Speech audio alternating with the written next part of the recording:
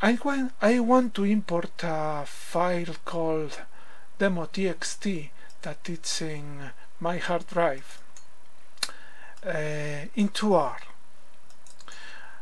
This file is a quite long file and has data of 65 samples, 5 constituents, and a lot of wavelengths from 400 to almost 2500. First I have to define my directory. I can go to change directory and to select where the file is, in this case in C, and so I can go to the command read table and give a name to my table, the name demo. I say that the header is true because I have the name of my constituents and the name of the wavelengths. But now I have to define better my data. I have to define the visible part of the spectra with these commands. I give the name vis, visible, and it goes from the column 6 to the column 355, and I define this part as a matrix. I do the same for the near infrared area of the spectra. In this case the columns goes from 356 to 1055, and I define it as well as a matrix, and I call it NIR. Now I'm going to define the name of the constituents that are in the first 5 columns. So let's go. Protein in the column 1, fat in the column 2, ash in the 3rd, DM, dry matter in the 4th, and moisture in the 5th. Now it's time to define my data frame. Okay, I'm going to give the name also demo, and I use the command data frame, and I start writing the name of the constituents. I continue.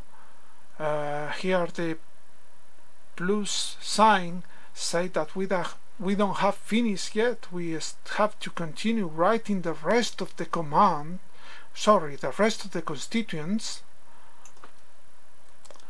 and the wavelengths. Now we have better defined the data in a data frame, and if we write names and demo, the name of the file, we see the names of the parts we have defined here previously. In order to plot the spectra, that is the idea of this video, we have to define a sequence with the values of the wavelengths. So I define the visible part, a sequence from 400 to 1098 in steps of 2, because it's taking the data is every 2 nanometers, and I do the same for the near infrared part from 1100 to 2498 in steps also of 2 nanometers. Now it's time to write the command matplot and to look at our spectra. Let's go. Matplot. Here are all the names we give previously. We are of course only selecting to plot the spectra the NIR. I did not select the visible part, just the NIR, and of course here nothing to do with the constituents with this. We'll see in next post. But I have here on the right, I put it here on the left, my spectra.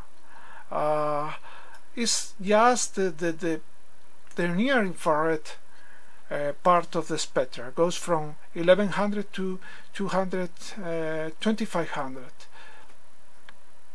So I will continue in next post working with this data. You can write an email to me and I'll send you the file, the demo.txt, so you can play with this tutorial. Thanks.